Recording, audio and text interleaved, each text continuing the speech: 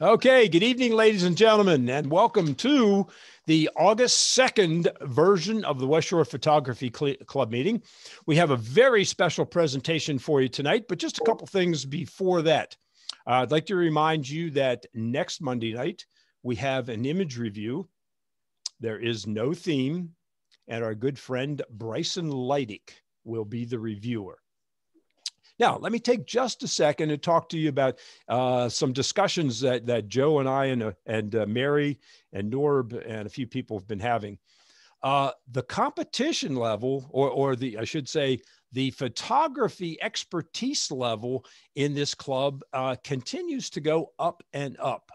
We're seeing beautiful, beautiful images, and many of them very technically well done. We have asked our reviewers and judges to ramp it up a little bit. Now, by that I mean, we've asked them to be a little more critical with their reviews. Some of the reviews are nice and they're pleasant, and we want that to, the pleasantness we want to continue, but we want to look for a level of technicality that is appropriate for the group.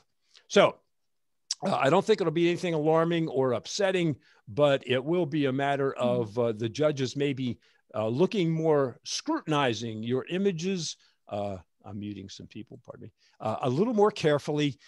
And still, we're going to emphasize that they bring out the things that they like about the image, but stress, things that they find that are distractions or maybe take away from the image a little bit. So to be a little more critical, that's just a forewarning there. Okay, the deadline, as always now, is midnight Thursday. So get your image uploaded to the website. And as Mike said last week, it's not always your best image that you're looking to put up there just to show off. Okay, what you should be looking at is an image you have questions about that you've maybe worked on and you're not sure, how would somebody else perceive it? So don't be afraid to put up an image that you question. Let's get the opinion of a more experienced photographer, so to help you out. Okay, the schedule for the upcoming year, of course, our new club year starts in September. It's only a month away, and we have a great kickoff meeting scheduled for the second Monday in September. That's because the first Monday is Labor Day, and Joe will tell you about that later on sometime. But my point is that we have the themes for next year and we have the dates pretty much solidified. So sometime this week, I suspect, I will send out to everyone via the email a copy of the schedule for next year, every meeting date, and the competitions, the image reviews, and the themes. So here are the themes. There are 5 themes that we've selected for next year, and we'll have this will all be written down for you so that you don't need to write it down, and it's in the recording if you want to watch that. October the 25th is going to be street photography. January the 10th is night photography. February the 28th, fog. April the 11th, peeling paint. All right. And June the 6th, graceful. Those are the 5 themes for next year. As I say, that'll all come to you via an email sometime this week. Okay, before Joe tells you about, introduces our speaker and tells you about upcoming events, let me just say that Mary and Eve and I went to the Shippensburg Fair last Wednesday evening and had a great time. It rained a little bit, but it was a nice affair. And my objective was to get one picture. I wanted a picture during the blue hour, a long exposure of the Ferris wheel. So I spent an hour from the time the sun started going down until the sky was completely black, got mucho pictures like that, and then was able to pick out the one I liked best. And the interesting thing was, as I varied the exposure length, like from a second, 2 seconds, 10 seconds, the pattern varied because of the way the lights light up on the Ferris wheel as it's going around. So I posted that on the Facebook group. Many, of course, of you have already seen that. So let me take a minute. If you have something noteworthy regarding photography, would you unmute yourself and make that announcement? Maybe it's an upcoming event, a sunflower field that's in bloom, or a fair that's about to take place, or some photo opportunity. Anybody have anything?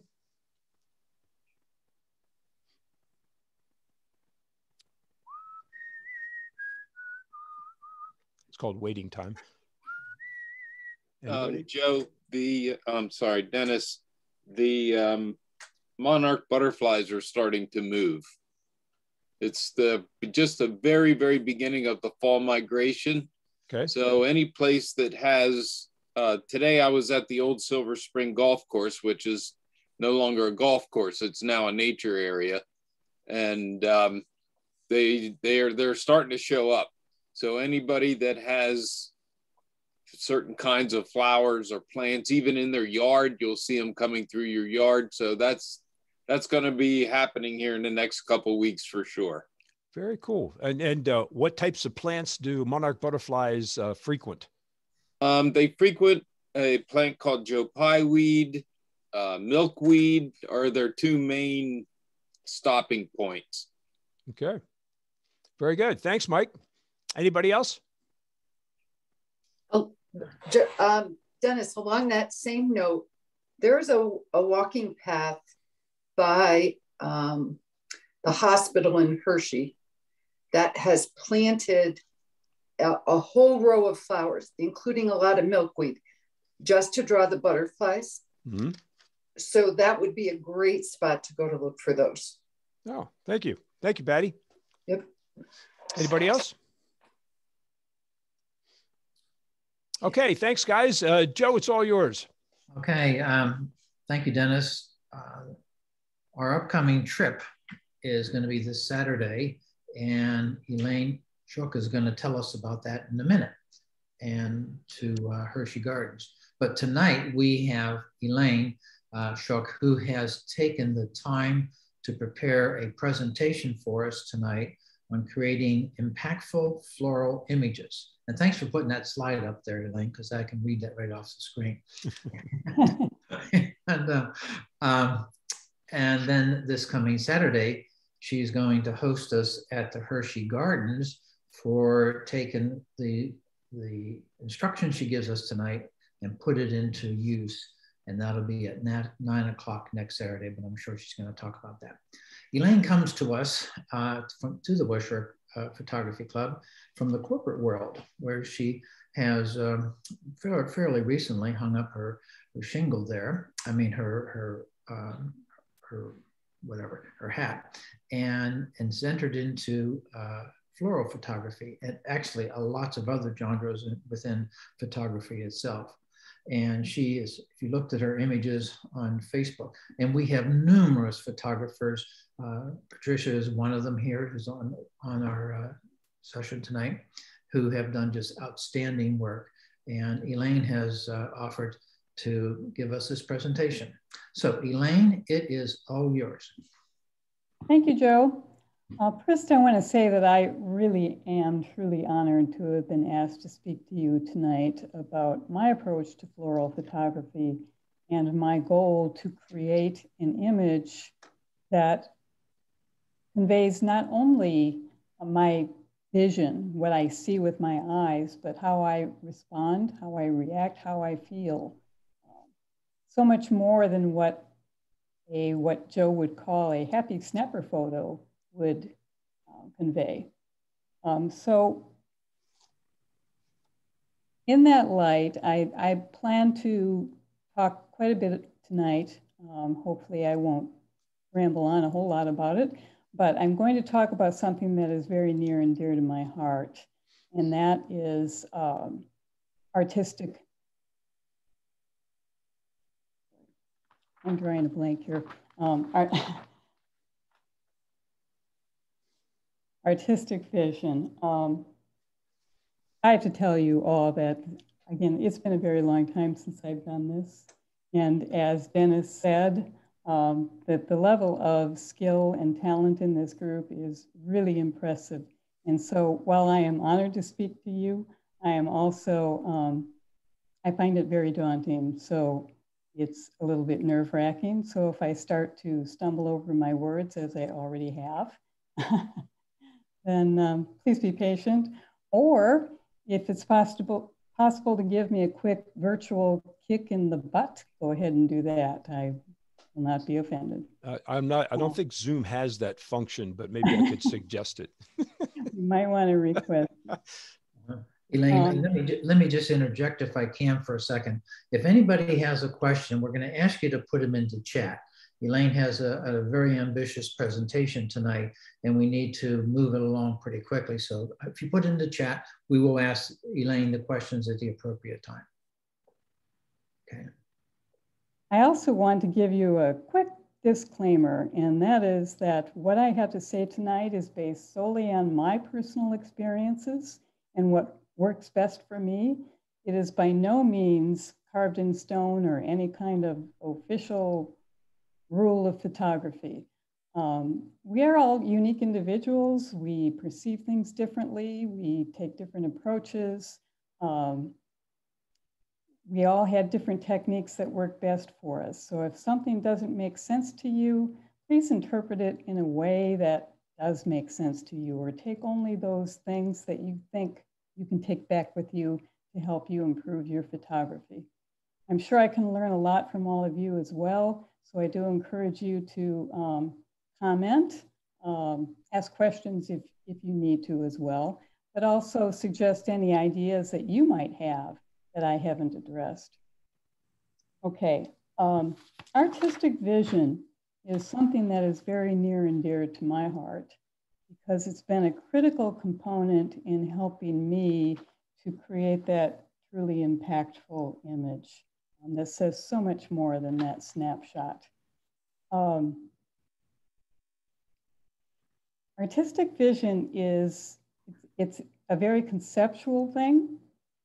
Very abstract, and therefore it is difficult for me to define in a way that makes sense to me and to anyone else who uses vision in their artistry. Again, we are all very different. Different people interpret artistic vision differently, and different artists use different techniques to get to their vision. As an example, a creative artist who is naturally born with a vivid imagination can actually create in her mind a vision without even seeing the subject. And she uses that, or he uses that image in her mind as a reference point and as inspiration for painting, for example. There are other people who go out and see with their eyes their subject, but they perceive it in a different way than it's really presented in reality. I've heard a couple of photographers who are very passionate about monochromatic photography, and they do strictly or almost strictly black and white photographs, who have said that they see the image, they see the subject or the scene in black and white before they take the photograph. I personally am not wired that way, and I'm not sure that most of us are. So for me, artistic vision is a process. It's a process of discovery where I see what I want to photograph.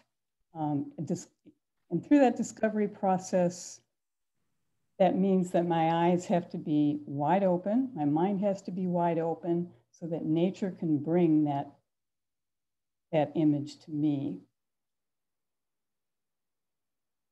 Vision is also experiencing the moment, just really kind of relishing in what you see and experiencing the feeling that you have. It's visceral, it's sensory, it's very emotional. And also it's a process of becoming aware of how you perceived the image and what exactly about that image captured your attention so much that you want to photograph it. At the bottom of this screen is, and I'm not sure you can all see it, is a quote that I stole from a book written by Rick Sam. I'm not sure if you're all familiar with him. If you're not, Rick is an incredibly talented photographer. He's an inspirational speaker, and he also writes books. This quote was attached to one of his images of a frog, and it goes like this. We think too small, like the frog at the bottom of the well. He thinks the sky is only as big as the top of the well. If he surfaced, he would have an entirely different view. Now, that was not written by Rick. That is a quote from Mao Zedong. And as simplistic as it seems to me, it really struck a chord because it is such an obvious analogy of the challenges that I and many other people have when they try to find their vision in art or photography. So to elaborate on the process, the discovery process in my mind is the most critical component in finding your vision. I have found many times that I am so focused on finding a particular subject, a very specific flower that I know I want to photograph, that I don't see anything else around me. I become tunnel visioned. Like that frog in the well, I see nothing but what I might see at the end of my lens. There are other times where I become so focused on mastering my camera and figuring out how I'm going to set that camera to get the perfect exposure and the perfect focus that I am literally seeing nothing but what's in the frame, within the frame in my viewfinder. So I have become, in many ways, my biggest obstacle in finding my discovering my vision. So my advice to any of you who may relate to this is don't chase your vision, let it come to you. Open your eyes, open your mind, look at everything around you. There's so much that nature has to offer, and let her bring it to you. Eliminate distractions wherever you can, including your mental distractions. Shut your brain down and stop thinking about those technical issues, or stop thinking about anything else that is going on in your life. And eliminate the physical barriers wherever you can, or distractions, such as people. I try to avoid going to destination spots over the weekend when the crowds are massive, such as Longwood Gardens, or Middle Creek is another one, especially in February when there's tens of thousands of geese and thousands of people crowding to get the pictures. And unless, of course, you intend to include people as a point of interest in your image, that would be a different story. Most importantly, just allow nature to encompass you, to capture your imagination, control your senses, so that you are able to receive everything that she has to show you. So often, when I am focused on finding something myself, I come away very disappointed. And I give up, I pack up my bags, and as soon as I get in the car, bang, something just drops right in front of my face, because at that point I've stopped being focused.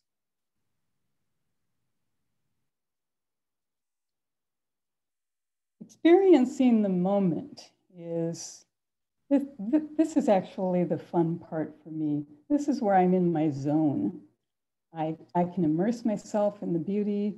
I just embrace the visceral responses and the way I feel. You just capture the moment in your mind. And that visual in your mind is what you will use as a reference for when you go to photograph that image. Awareness and evaluation then comes after you come out of your reverie, you put on your thinking cap, your analytical hat, and you define exactly what it is in that flower that captured your attention in the first place. what is it about that flower that made you feel the emotion that you felt? Is it the brilliant hot red color, that eye-popping color that just made you stand back and say, wow? Or was it the softness of the petals of the leaves, the simple lines, the softness of the color that made you feel a sense of serenity or peacefulness? Or was it the intricate detail in the center of that flower that just gave you a sense of awe and amazement and intrigue? There are so many different features of the flower that you can perceive that cause a different reaction. And it's those reactions that you also want to convey in your image that hopefully your viewers will also feel. So it's important that not only you identify what feature it was in that flower that captured your attention, but what emotion did it evoke in you? How did you feel about that? And once you answer those questions for yourself, you can plan your approach to recapturing your vision in a photographic image, because at that point, you will know what you need to focus on in the image. What parts of it do you want to de-emphasize? What parts do you want to emphasize to draw the eye to the very thing that caused you to feel the way you felt? Then it's time to take the shot. And these are just a few general guidelines because every flower is going to be different. Every vision is going to be different. There are no absolutes in photographing flowers. It is strictly dictated by your vision and the environmental influences and conditions. I typically will shoot in manual mode because I'm kind of a control freak and I want to control both the shutter speed and the aperture or the depth of field. If it's not a breezy day at all, then shutter speed isn't really an issue. So aperture priority mode is perfectly fine. I sometimes do that myself, although I prefer to shoot in manual because I prefer to shoot at least as fast as 1/250th of a second, just because I'm usually shooting close and I want to minimize any camera shake. When I'm shooting really close in macro mode, I'm setting my aperture to f11 or higher, usually around 13 or 14, to increase that depth of field so that the entire flower or whatever part of the flower is filling that frame is totally in focus. That's not as necessary if you're shooting a flower that takes up only a part of the frame and is not as close. Some people really prefer that the back side of the flower be soft, fading out a little bit, shows you a sense of depth of that flower. So it all depends upon what your vision looks like and how soft you want the background and what background you're dealing with to know what aperture setting to use. I increase shutter speed on breezy days in order to freeze the flower motion. However, some people like to see that flower motion. It's a little different look. So in that case, you don't have to increase the shutter speed.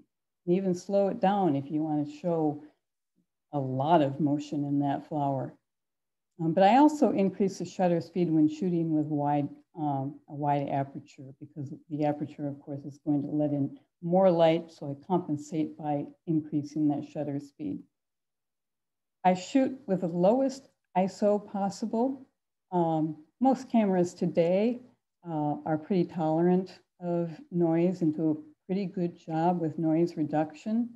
But when you're shooting a close-up of a flower that has a lot of detail in it, noise becomes very apparent and it obliterates the natural detail in that flower.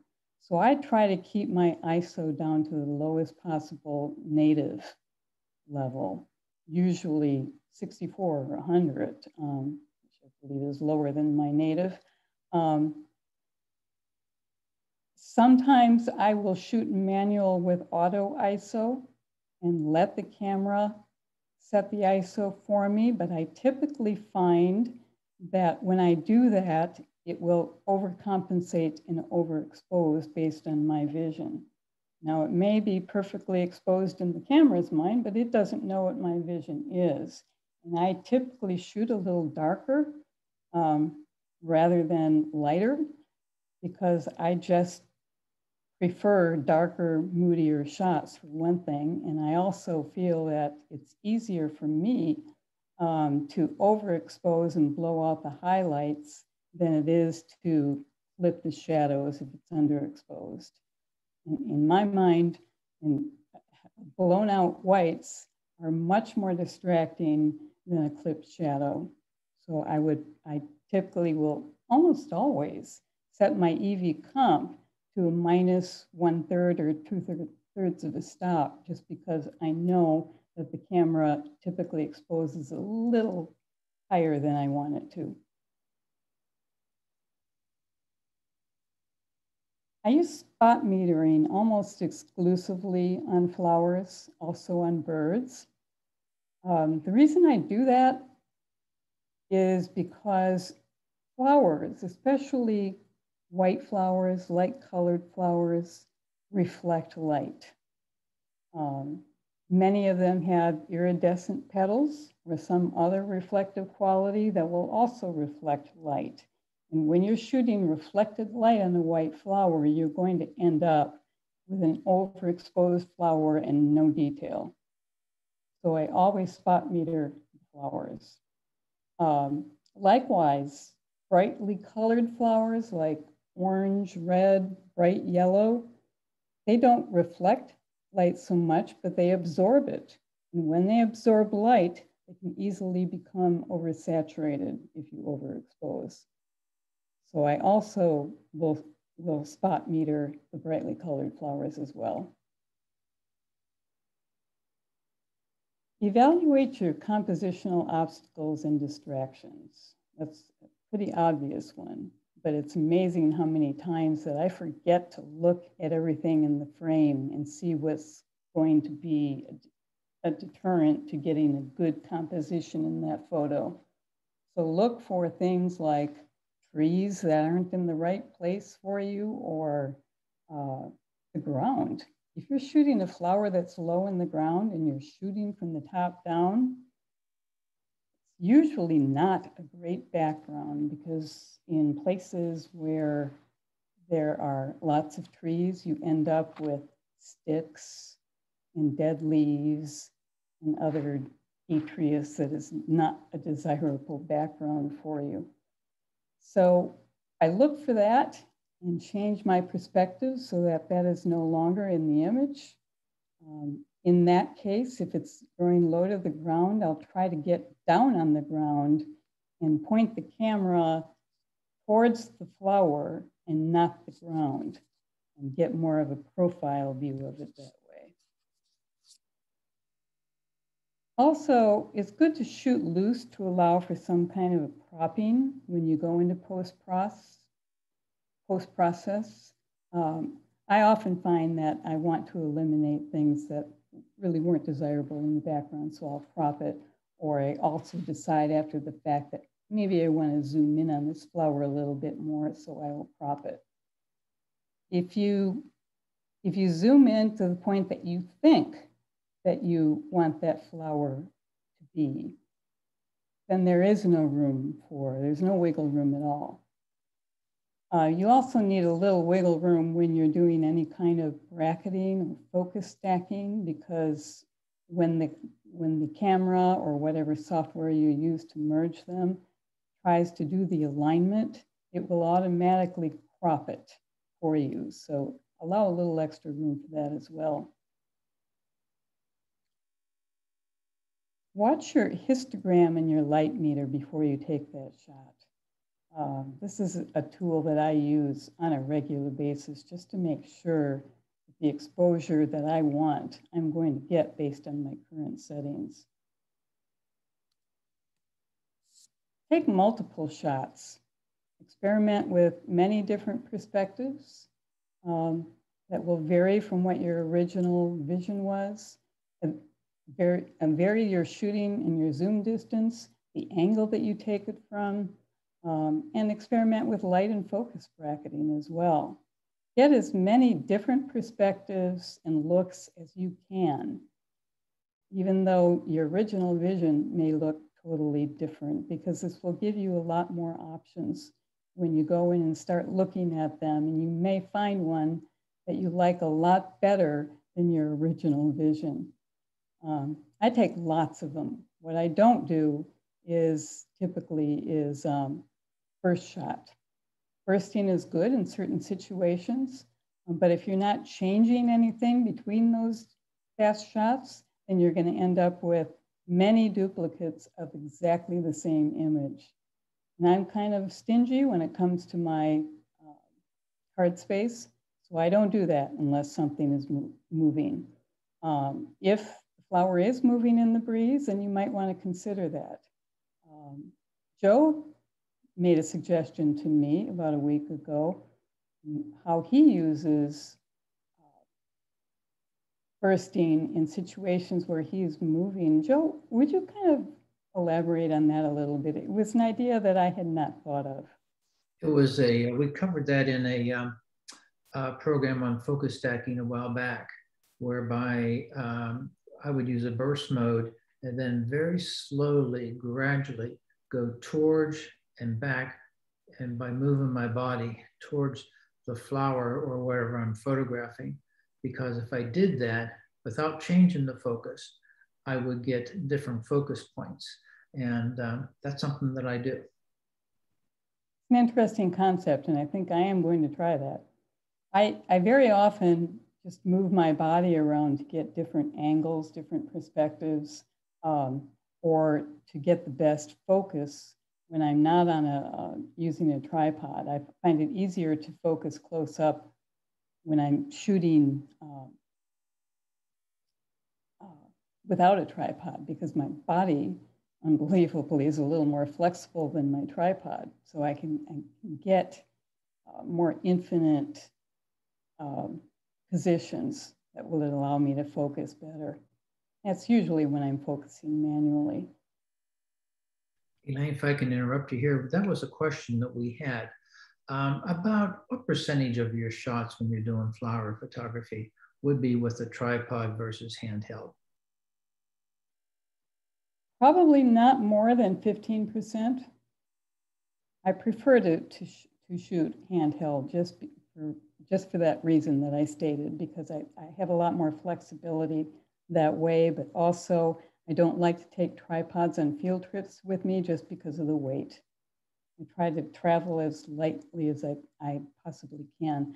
I always use tripods when I'm focus stacking or bracketing, or if I'm shooting very low to the ground and I have to put the camera in a position where it's under the flower, I will use a very low ground level tripod for that. There are a few situations where tripods are definitely critical, but for the most part, I shoot handheld. Thank you. And then shoot at the subject's eye level. What I mean by that is get down to wherever the head of the flower is. I talked a little bit about shooting down to the ground and getting that horrible, dirty background. If you're shooting down because you want to see the detail in that flower, it's almost unavoidable that you're going to be shooting downward. But in that case, sometimes you are filling the frame with the flower and you're not going to see the background anyway. Sometimes you can move the flower slightly so that it's not facing up, it's facing forward, so that you can get that tripod down low and look it in the eye and shoot it so that you're shooting away from the ground and towards the background. I sometimes have to get on my belly to do this because there are a lot of low growing flowers that look down. And I will get down on my back point the camera up towards it and shoot from that direction. I set my drive mode to single exposure rather than double exposure or any kind of sequential exposure for the reasons that we talked about a little bit earlier. Unless, of course, you're shooting the moving targets or you're bracketing. I set autofocus mode to AFS single point, again, unless I am shooting moving targets. Elaine, on that point, another question. Do you ever shoot, do you ever manually focus? And what percentage of the time do you manually focus versus autofocus? I do manual focus when I'm shooting macros. Sometimes I will start out with autofocus, get it to the point where it's close to where I want it to be, and then I'll override it with the manual mode and just to refine the focus. Sometimes if I'm so close and actually shooting in micro mode with magnification filters, I will put it in manual from the beginning. But I would say probably 90% of the time I'm in autofocus. I trust autofocus a lot more than I trust my own visual acuity. Thank you. Polarizing lenses are probably one of the most necessary accessories that you can have in your bag when shooting outside. I tend to shoot more in my backyard, which is mostly shaded. And when I'm in the shade, I don't need it. But when I'm out in full sun in harsh light, which is often the case, or if there is very contrasting light, filtered light coming through the trees, even though it's in the shade, then I will always use a circular polarizer to block that glare. Again, if you've got a lot of glare coming from a white flower that is reflecting that harsh light, you're gonna blow out the detail in that flower. So it's really important to bring that polarizer with you, and especially when you're going to places like Hershey. That is wide open there. We're going at 9 o'clock, so it won't be quite as harsh, but I guarantee you, you will still have a lot of reflected light on those flowers. As you're shooting, check your exposure, focus, and your depth of field in your viewfinder or LCD before taking the shot. I check the light meter in my viewfinder to verify the exposure values, and sometimes that value is under 0, but that's usually the way I want it. But just check to see it is where you want it. I monitor the histogram or the blinkies to detect any blown out highlights or clipped shadows. And if you have focus peaking options or a depth of field preview option on your camera, use those as well. It's a quick way just to double check your depth of field, which you can't see in the in your viewfinder. Comes in very handy for me. Focus peaking, I think may not be available on DSLRs. I'm not sure. I didn't have it on my older DSLR, but that will point out to you with blinkies what pixels are in focus, and I found that incredibly helpful. Okay, using a tripod, obviously for long exposures, which isn't very typical when you're shooting flowers or when exposure or focus bracketing. So what's in my bag? For flowers, I am typically shooting with my mirrorless camera. It's a micro 4/3 camera, so it's got a 2x crop factor in it.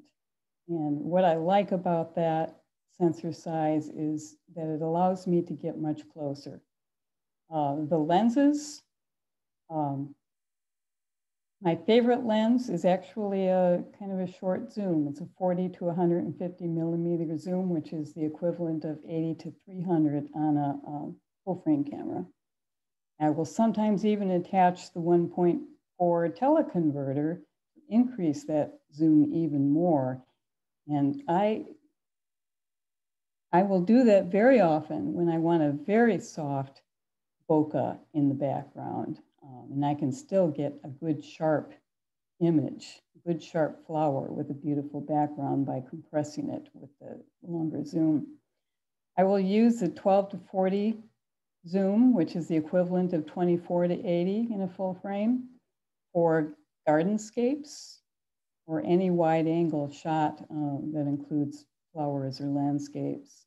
But I will also use that lens when I want to do some kind of bracketing. I need to shoot fairly loosely. I'm using a tripod in that situation, but it just allows enough room for cropping when I'm shooting close like that. It also has incredible sharpness. The 60 millimeter macro lens, which is the equivalent of 120 millimeter on a full frame camera, I always use when I'm doing really close macro shots where I'm shooting just the inside of that flower, or even getting closer to shoot, say, for example, just one pistil that is tack sharp and everything else is out of focus. In those cases, I'm always using a tripod. So that's kind of the gamut. I also have a 300 millimeter lens, a prime lens, which is the equivalent of 600 millimeters. And I've used that in several occasions too to come up with really beautiful bokeh, really soft look. So anything goes. It just depends upon what look you are looking for. So what else? Of course, the polarizing filter is in my bag. I sometimes bring my close-up magnifying filters when I want to do some really close macros or micros. Remote shutter release is really helpful if you're doing some long exposures. Spare batteries are obviously a necessity. Bring lots of them and lots of extra memory cards because you're going to be shooting lots of shots at different perspectives. Lens cleaning kit, especially when you're using a polarizing filter. I can't seem to keep my fingers off of the lens when I'm rotating that polarizing filter, so it's constantly getting smudged up. Small soft paintbrush or pastry brush. I use that for dusting off small specks or grains of dust or dirt on flowers where it would be very noticeable. I have often come back with shots where I didn't notice the dirt and I hadn't brushed anything off, and had to spend a lot of time in post just removing those. I don't typically brush off anything else that is natural. I kind of like photographing flowers in their natural state, even those that have withered petals or bug spots on them. That's nature, and I like to reflect that. Small screwdrivers. I have a really tiny screwdriver in my bag all the time just because my tripod plate frequently comes loose and I have to tighten it. Small flashlights, also very useful for fill light. If you're in harsh light and you just want to reduce the shadows in the front of that flower slightly. I also use a speed light, an on-camera speed light with a diffuser, globe diffuser, at very low power when I need some fill light. I also have a ring flash that I use for macro photography when I also need some fill light. I have found that the one that I have, and it's probably not the best one in the world, doesn't work necessarily really well. It doesn't give me enough light. It can also be used in a constant LED mode, but it just doesn't produce enough light for my taste. So I typically use the speed light and stop that down as far as I can so that I don't have any harsh, bright flash in the flower. Umbrellas and reflector discs can be very useful when you're in harsh light and you want to shade the flower to eliminate those harsh shadows. It gives you a much more constant tonality across, or just shade the flower because it's got so much reflection on it. You can also use a reflector disc, which can be used both for shading and for additional light. You just angle that thing towards the sun so that it reflects back on the part of the flower that you need some additional light. The reflector discs, unfortunately, are a little bit cumbersome and they're almost impossible to fold back up, so I don't typically use mine. Black and white foam core board for backgrounds. If you want to get rid of the natural background and just have a solid black or white or color, comes in very handy. I usually use mine only when I'm shooting indoors, again, because I don't like to carry big things around with me when I'm out in the field. But I do like to have that black background when I'm isolating a flower, just to remove all distractions so that the flower becomes the star of the show and nothing else. And of course, your tripod, and most importantly, take lots of water with you, sunscreen, and sunglasses. Sunglasses not only to protect your eyes, but to help you get past the glare of the flowers, because that glare can actually destroy your vision. The flowers look faded, they look free of detail, they just look like big blobs of nothing. When you put polarizing sunglasses on, you can see their true rich colors and the detail pops right back out. Elaine, before we leave this slide, I had a couple of questions that came up. One of them is on your second item on the close-up magnifying filters. How do you feel about those, and also extension tubes, which some people will use? Can you give us an opinion or thoughts on those two? Yes, I can. I have used extension tubes, and I have not been very successful in using them well. I find that even though they allow you to shoot closer, it's even more difficult to focus with those, whether I'm using a tripod or I'm using it handheld. Extremely narrow or a shallow depth of field. And so I find myself maneuvering my body in every which way, trying to get the focal points in the same focal level. And of course, my body doesn't stay that still, so it's impossible for me to focus well on all of the parts that I want focused with those. I prefer the magnifying filters. They just screw on the end of the lens.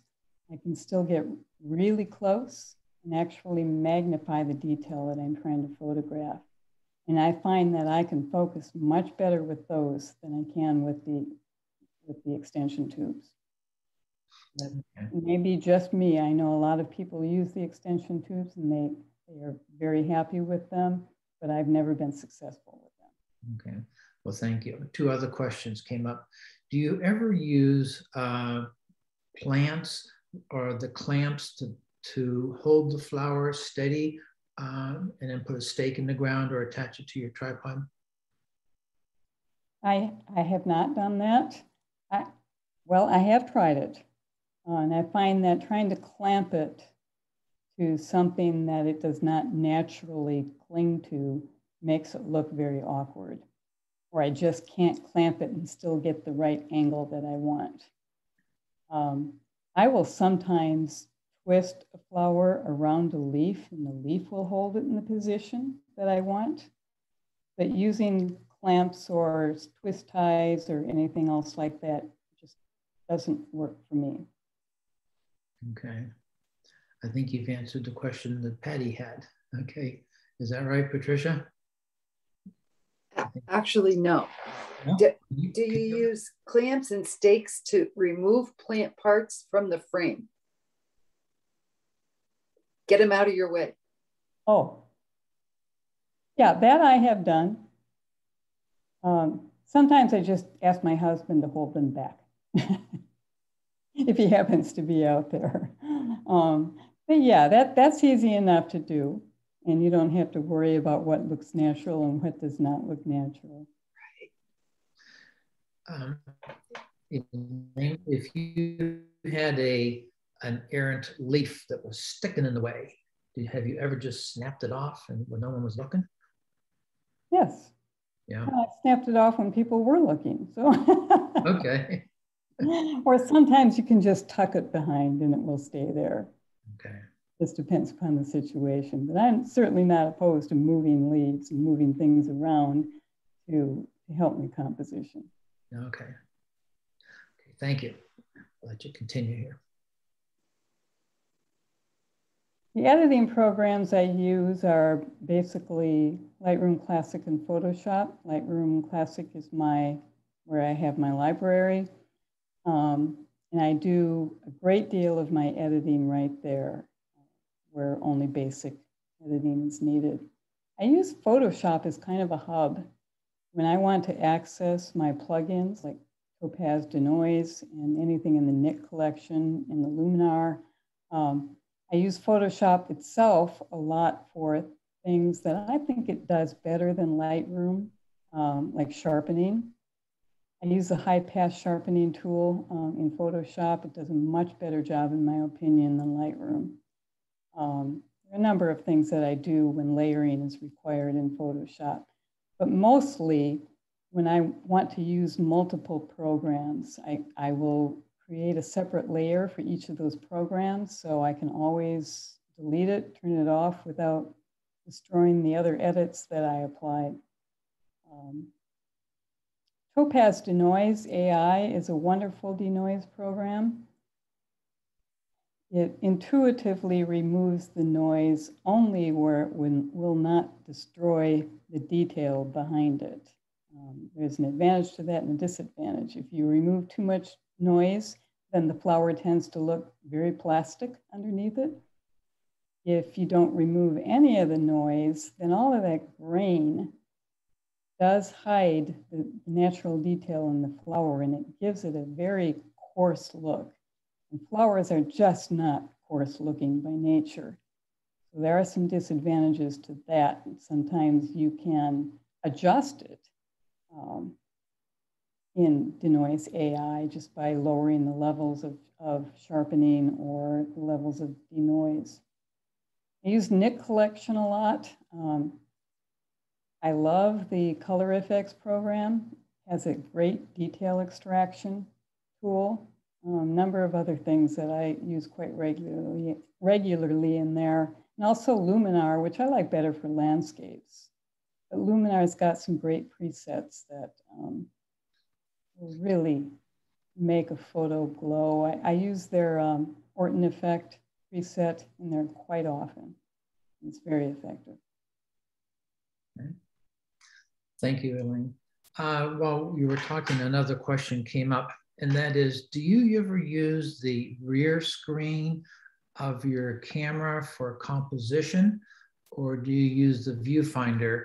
And the second part of that question by the audience was, do you have an articulating screen in the back that you'll flip it up, for instance, when you want to get down low?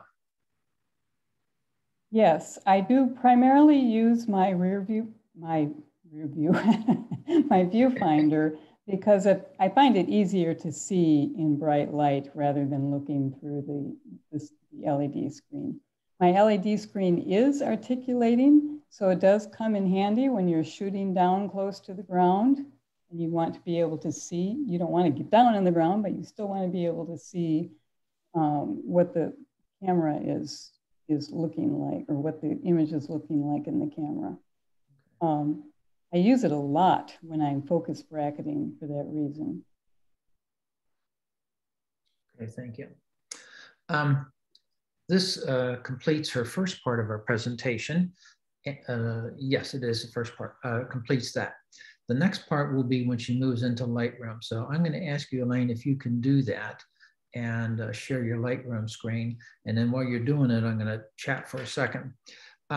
The best part, frankly, from my perspective, is when Elaine gets into the actual flowers and she shows them to you in Lightroom and how she captured it and what her thought processes were when you see the actual live images is really, really, really helpful. And it is now 7:57, and there's no way we're going to get through all of these, that's for sure. And I'm going to suggest to Elaine that maybe what we would do is you would go through some of these, and then we would, as I maybe suggested earlier, we could do like a Wednesday night session where we could spend more time on these. And then that would be more of an open forum type of a thing. We wouldn't have to do chat. People could interact with you. And if that would be, I think that might be very helpful. And if we did that after the field trip that we have on Saturday, I think that could be very, very helpful. Would you be amenable to doing something like that on a Wednesday night, Elaine? Certainly. Okay, great. And before we get into yours, can you tell us a little bit about what we're going to do on Saturday and what people should bring? Okay, well, you will have a list of the lenses that I use and other suggested things to put in your bag, but you don't necessarily need to bring all of that. Again, I find that my go-to lens for florals is that the 40 to 150, which is an 80 to 300. It is very versatile. You can get everything but really macros with that lens, with that length of the lens. You can zoom in on flowers from a distance. It's handy when you can't get to a flower that's in the middle of the garden. You can't physically traipse through the garden to get to it. You want still a close-up shot, you can just zoom in and still get great detail with it. So that would be my first suggestion, is to bring that length of a lens. Otherwise, the 12 to 24, which is 12 to 40, which is a 24 to 80 for full frame. It's also very good for landscapes and gardenscapes and just wider shots in general. And if you plan to do any macro, bring your macro lens. Other than that, make sure you bring your polarizing filter if you have one. That is most important, and yourself. And of course, the sunglasses and sunscreen. And we're going to be meeting at the Hershey Garden. So when you go in and pay your admission fee, which is like somewhere between $12 and $13 or something like that, depending upon your age, after you do that, then you would exit towards the garden side, and there's a big patio back out there overlooking a lake, and that's where we're going to meet right there. And then Elaine will take us from there over to the spots where we're going to be doing our flower photography.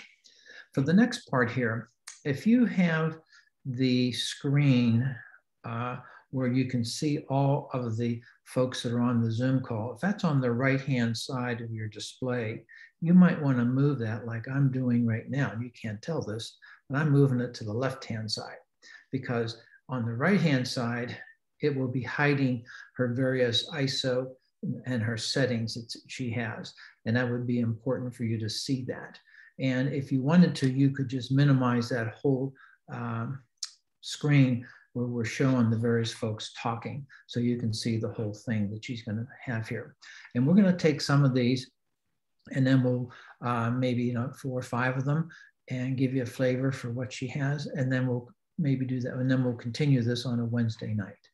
So Elaine, you got it. Okay.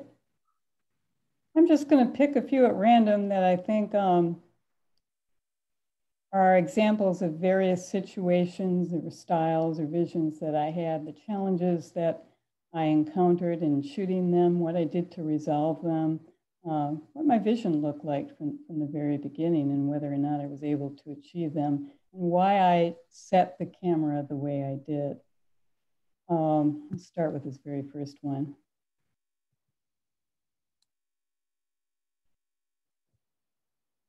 This is a shot that I actually took in a greenhouse. Now, if you do any shooting in greenhouses, you know that there are many, many obstacles in the background that usually need to be gotten rid of. This one was just kind of sticking up above the crowd of other pots. I was immediately drawn to the texture in this flower. Those many, many petals that are all kind of curled, and the shadows, the play of the shadows on each other. And then that gentle light of yellow coming out of the center just really struck me. And I knew that I had to make this an isolated flower, and it will in fact be one of my series called Singular Sensation. And I wanted a very dark background, partly because of the contrast, but also to eliminate any of the ugliness of the background behind it, because in these greenhouses, you have lots of signs, poles, and pots that are not clean, and you name it. So this one did not really require a lot of editing to achieve that background. Even though I was shooting with a fairly, well, I was shooting at an f11 in order to get the entire flower in focus. So it did increase the depth of field. And I shot pretty high to reduce the exposure so that the background, which was really quite a bit darker than the flower, the background would be underexposed. Elaine, would that 60 millimeters been your macro or not? You know, I don't think I had my macro lens with me at that time, and I was not shooting close. This was actually across the table from where I was standing, so I really doubt that. Okay. But I'm pretty sure I was shooting with my go-to lens, which does have an amazing depth of field, and I can zoom in. Wasn't too zoomed in, but I can get great detail even with the zoom lens. Okay.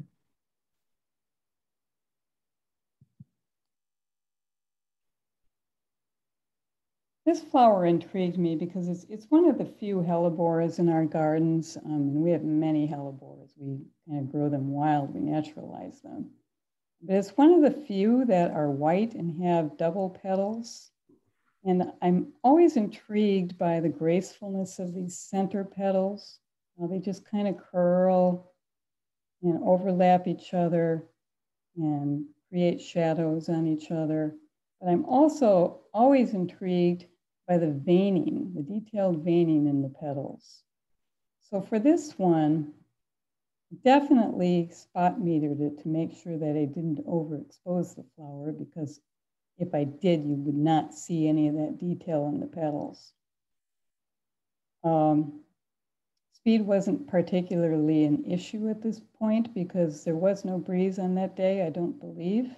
I was shooting a little bit further away because this is an example of one that was kind of in the middle of the garden that I wouldn't be traipsing in because my husband probably would have given me a fit. It was not a difficult shot to take, with the exception that it was in harsh light. And I believe I even had to move my body to give it some shade, although you can see that there is side light that is creating some shadows in there. But because I moved my body up a little bit above it, it was not in really, really harsh light.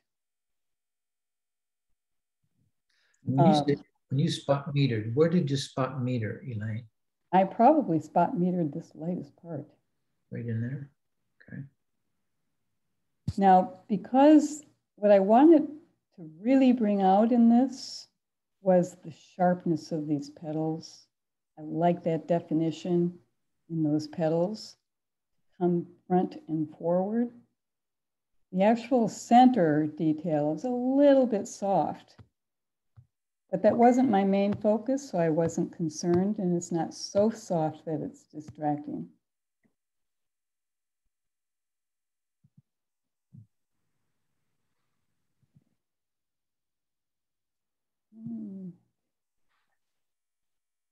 This was an interesting one. I actually just kind of happened upon this little flower as my intent was not to go out looking for a vision. I was sitting on the patio and this little flower happened to be hanging over the edge of the pond. It's a rhododendron, and the canopy above it is very dark, and most of the flowers were in the dark, with the exception of this one right here. Was low, and there was a ray of sun just kind of glowing on it. And what struck me about the flower was the contrast between the lighting on that one and the darkness of these unopened buds right behind it, but also the contrast in the texture and the shape. So that was what I was trying to highlight. I wanted the flowers around it kind of frame these two in the center here, but I did not want them to be quite as sharp as these two, which is what I wanted to highlight. So you can see that my aperture is wide open. I was about probably 10 feet away from it, so that the depth of field was not all that sharp, but it was not all that shallow, I should say. But it was shallow enough that I was able to get some softness in those flowers there and still have some sharpness in the detail of these. I was not particularly happy with the result after I took this into post-processing. For some reason, the flowers looked grainy, and I don't know why. There was not a lot of digital noise. The ISO is fairly low here. I don't understand, but they did have that kind of a sandpapery look to them. So this is one case where I did apply a Painterly artistic filter to give it a little bit of a Painterly look. And it helped to soften those petals that looked very grainy. Took that away without taking all of the detail away. Did you apply that Painterly look through a filter in Photoshop or one of the plugins? This one was in Photoshop. It's the oil paint filter. Okay. Boy, that was absolutely beautiful shot. I love that. This is one of my favorite flowers. It's a double bloodroot flower. It's also kind of a rare flower, hard to find. There are lots of single hellebores out there, but this one is a double. And it doesn't bloom for very long.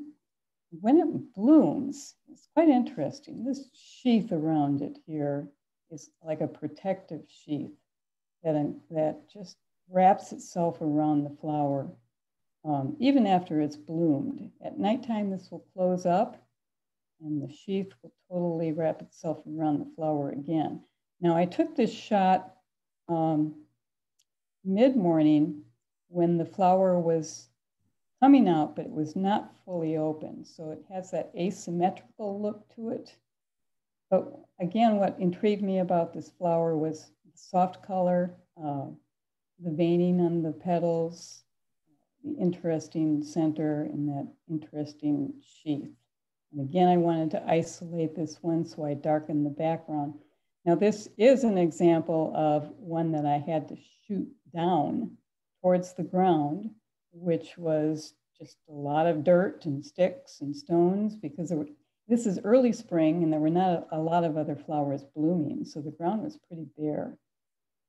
And by, again, spot metering the flower, that naturally made the darker ground go pretty dark. It was underexposed.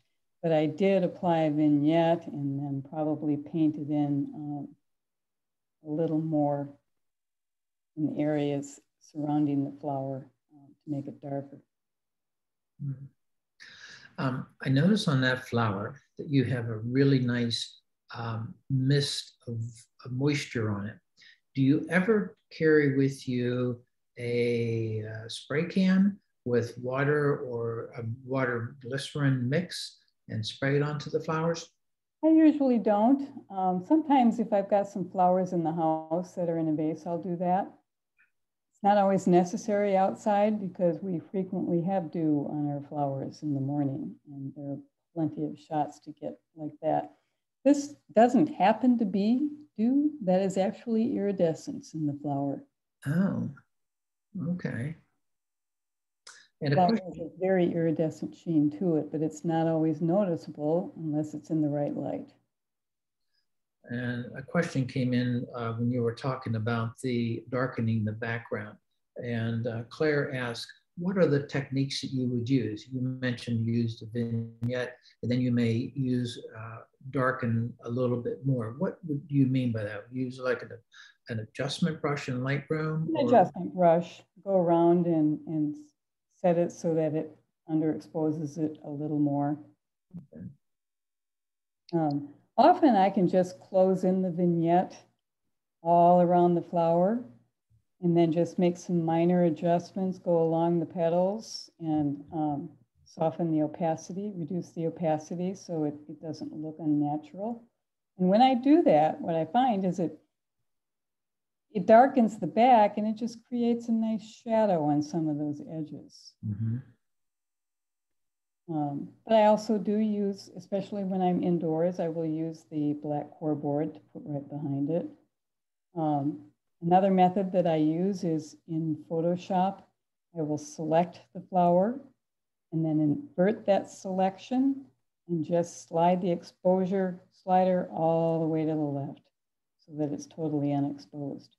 Now, sometimes, and this is not my preferable approach to it, because sometimes the edges of the flower will almost look like they've been cut out and pasted on when you do that, because the selection is never perfect. And when that happens, then I will have to go in with a brush again and kind of soften that edge or create a feather in the settings of that selection. It's not the easiest way. It's my least preferred way to darken the background.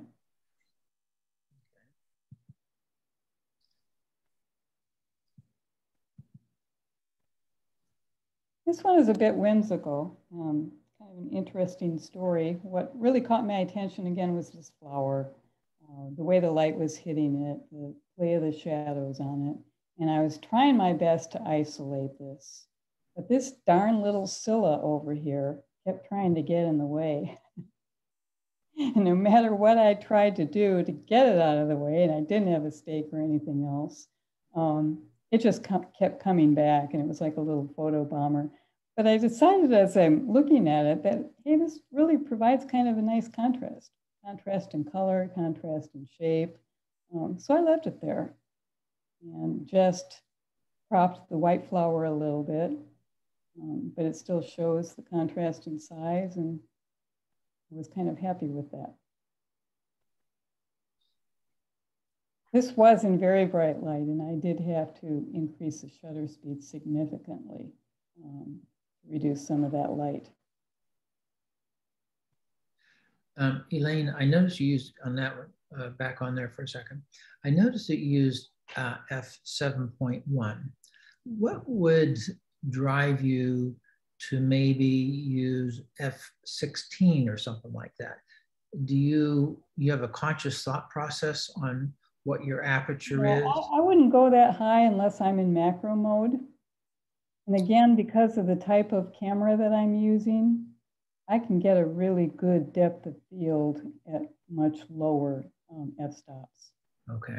And I really had no need to go that high.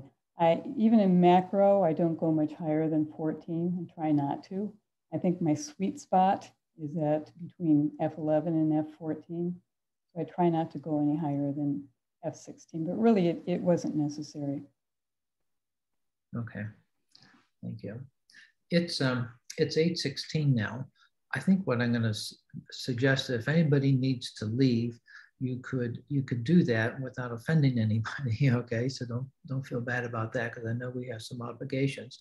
I think, Elaine, if we could continue on and do a couple more, and then maybe we'll then revisit the week after next, after we have our field trip, then we can schedule another, like a Wednesday night session, and we can do this and maybe then talk about our experiences and the trials and tribulations over at Hershey and some of the ways we can get around some of the problems we had.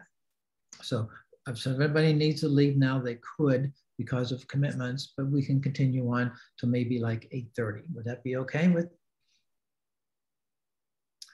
Okay. Okay. Joe, are you talking Wednesday, August the 11th? I haven't looked at the calendar yet, but let me get that up here. Let's see here. That would work. See any reason why we couldn't do that? That looks good to me. Okay. Why don't we plan on that one then? And that'll be really good after our trip to Hershey, because then everybody's going to have a question. Like me, I will. And Elaine can talk us through that. Yeah, Elaine, does that date suit you? Yes, it does. Okay, excellent. Okay, so let's pick up another one or two. This is so exciting. And by the way, if there's one that I'm not pulling up that you'd like to know about, take note of this number at the top left-hand corner, and let me know if you would like me to. And if anybody wants to holler out that, just push the space bar and just say the number for Elaine. Well, I do have a question or a comment. I'm a little bit surprised that you say some of these were taken in harsh light, because one of the things that impresses me about them is the lighting, which appears to be soft and delicate and emphasizes the flower very well. It doesn't look like harsh light. Mm-hmm. Well, that's partly because I do routinely underexpose my photos, almost intentionally. Because again, I prefer exposing to the dark side rather than the light side. I do not subscribe to the school of exposed to the right. It just doesn't work for me, because I am much more liable to blow out the whites when I expose to the right. Are there things you do in processing that help with that too?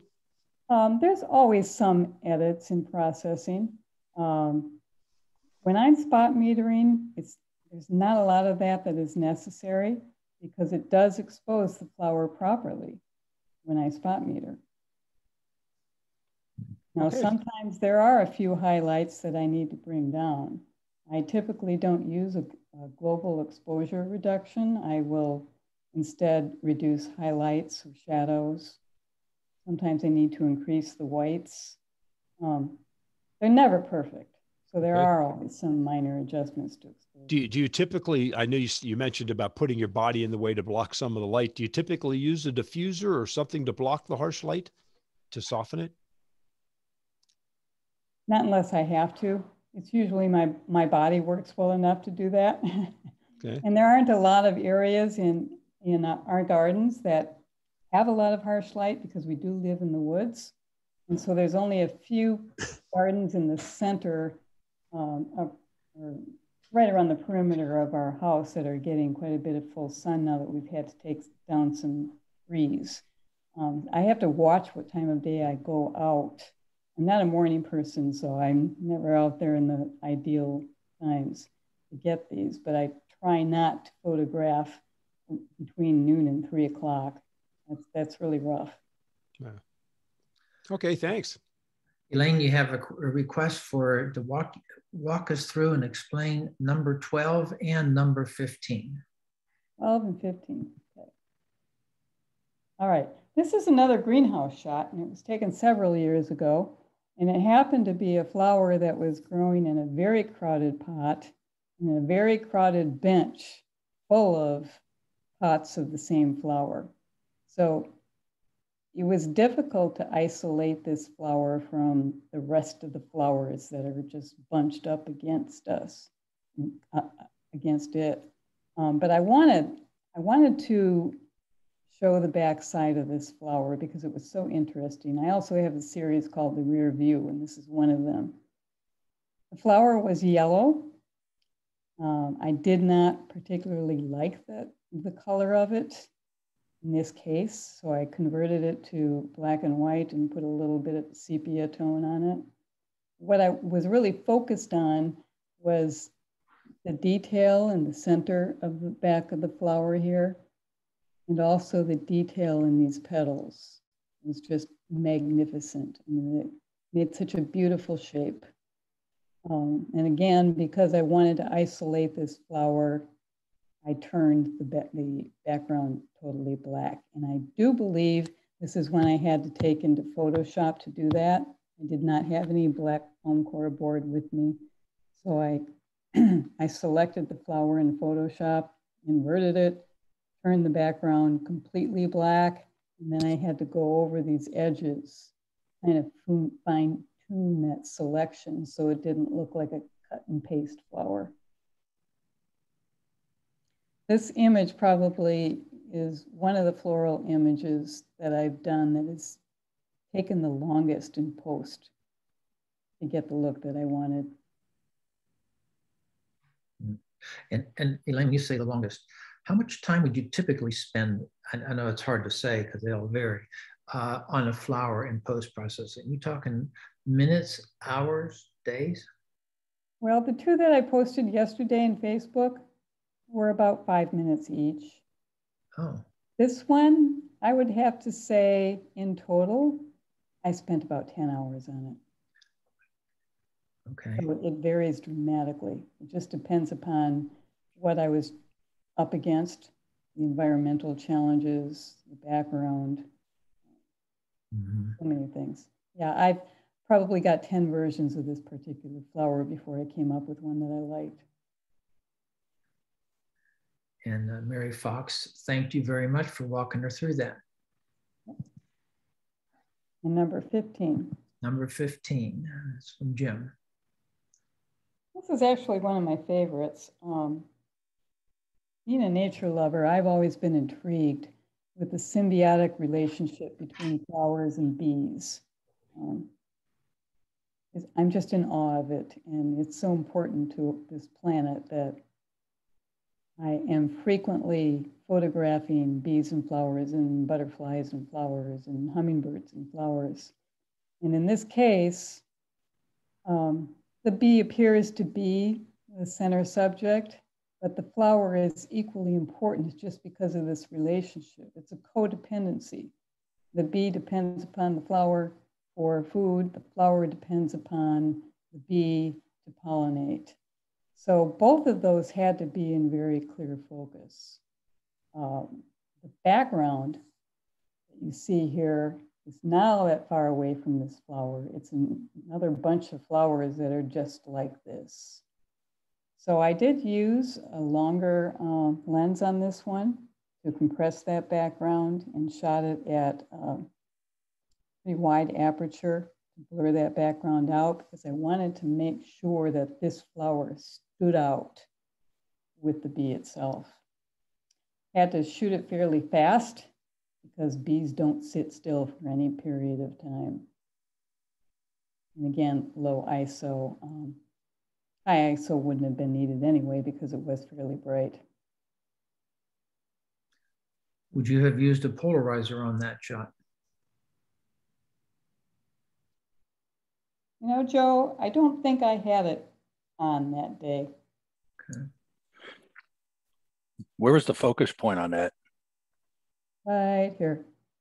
Okay, thanks. I tried taking some bee shots last weekend and I posted, and they were not nearly as good as this. That's why I asked for some help. So thank you. You're welcome. Okay. Anybody else have a suggestion? Maybe you could scroll through some more, Elaine, just so they could see some, and maybe they kick up an interest. Oh my gosh, look at that. Look at 31. Oh my God. This one? Oh, that's just me. I just reacted into it. I mean, it's instinctively to that number 31. Oh my gosh. It's 36 is amazing. Yeah. Oh, 36. When we do 36? 36? Yeah. This is actually a very old one. It was taken at a sunflower field in Maryland. And it was getting late in the afternoon. This butterfly just happened to land on this flower where the light was just penetrating its wings and it just glowed. So the focal point in this photo was the butterfly, but it was also about the symbiotic relationship between the two. But what also intrigued me about the flower was the shadow of the bug, of the butterfly right here. I wanted that to stand out. Also, because it's a bright yellow flower, again, I had to make sure that I'm not overexposing it, because yellow is just as bad as red and white when it comes to being oversaturated. And I wanted to see those lines in there rather than just have blobs of yellow. So I did spot meter that there. I was not really happy with this detail. It didn't need to be perfectly sharp, but it was a little bit too soft for me. How'd you get the black background? This was another one that I believe that I took into Photoshop. Okay. Selected the flower and inverted it and turned the exposure all the way down. You know, Elaine, I can tell by the questions we're getting and knowing some of the audience is asking them. I think on that Wednesday, if you could take one image and show how you get a dark background like that, maybe not a real complicated one where you have to go into Photoshop, but just step us through that process. I think everybody would be fascinated to see how you get these black backgrounds like that, because I am. So it is 8:30. I'm going to suggest that we call it an evening. And then on the 11th at 7 o'clock, we will have another Zoom session. And at that one, we will continue reviewing the images that you have here, and then also talk about what we did at Hershey. And so any other final questions before we sign off? Well, just a request. One of the other things I would appreciate you doing on the 11th would be a brief explanation about how you create your digital frames. They look beautiful and help to accentuate the flowers.